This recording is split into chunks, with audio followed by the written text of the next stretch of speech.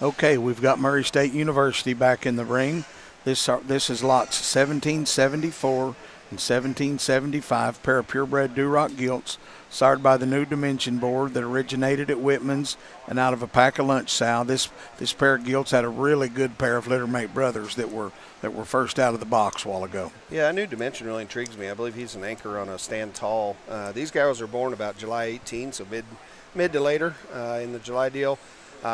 Spin back and look at them barrows. I mean, them barrows were really good early. This is the pair of littermate gilts, and the 74 is the one on the stick there right here. I mean, she kind of gives you that rugged, stout look and still got that square top line working for her.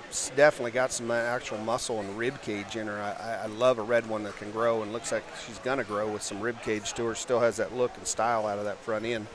Yeah, our other gilt, 1775, I believe, is just a little smaller, greener one version. My experience has been feed them, and all of a sudden they start blowing up and they start getting stouter and wider and more three-dimensional. Right. Yeah, I mean, these things are fundamental. They're basic. They're complete. They've got plenty of everything. Bones good in them. Looks good in them.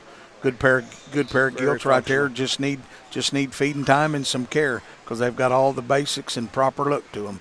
We do. I'm very excited. It's a good litter. We're seeing 4, and not every time at a sale do you see 4 hogs. But what we got in the ring here is Murray State University, lot 1774 and 1775, pair of Duroc littermate gilts.